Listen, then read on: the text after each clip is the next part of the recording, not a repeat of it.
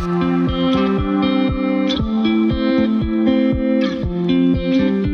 guys, welcome to this video. In today's video, I'll be eating at PAO, a restaurant called Thai food in Okinawa, Japan. If you're ever looking for a great recommendation for a Thai restaurant, I highly recommend this place, which is right here in American Village in the Chitan area. I got 3 things and each item was $7.77.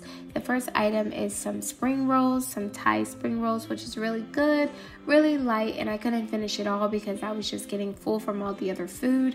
Right here I have some very good rice, which reminds me of the jasmine rice in America, as well as some boiled chicken that has a flavor of butter, which is also very good. And then I ordered some grilled chicken and it was very good as well. I like to have spicy food, and I added these crushed pepper seeds onto my meal and everything was so delicious.